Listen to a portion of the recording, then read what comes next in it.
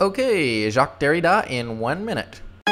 So, Derrida is this French philosopher guy and part-time floozy who gave scholars something to do for a while until they got done proving that anything anybody ever thought was completely wrong.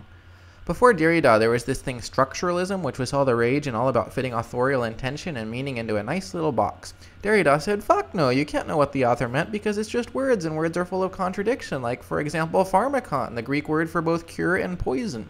Hence, Derrida comes up with the idea of difference, which says meaning is an endless chain of deferment, kind of like student loans. In other words, the philosophy of deconstructionism says meaning depends on the materials used to express it, and the materials are always already contradictory. You can't have a building without beams, a shirt without seams, colonizer without colonized, black without white, good without bad. But as any good deconstructionist will tell you, it's not about identifying the binaries, it's about what's in between, the difference. Derrida also said Western thought is phallogocentric, privileging the penis over the pussy and the page over the page. Yeah, no shit. Oh, and here's a 15-second deconstructive literary analysis of Lord of the Rings. Structuralist. The Lord of the Rings is a story of creating a ring of warriors, a fellowship, to destroy a ring of power. Deconstructionist. Fuck no, it's about destroying something that's destructive, which is creative, but it's also destructive because once Sauron's ring goes bye-bye, the Fellowship of the Ring also goes bye-bye. Aren't I creative?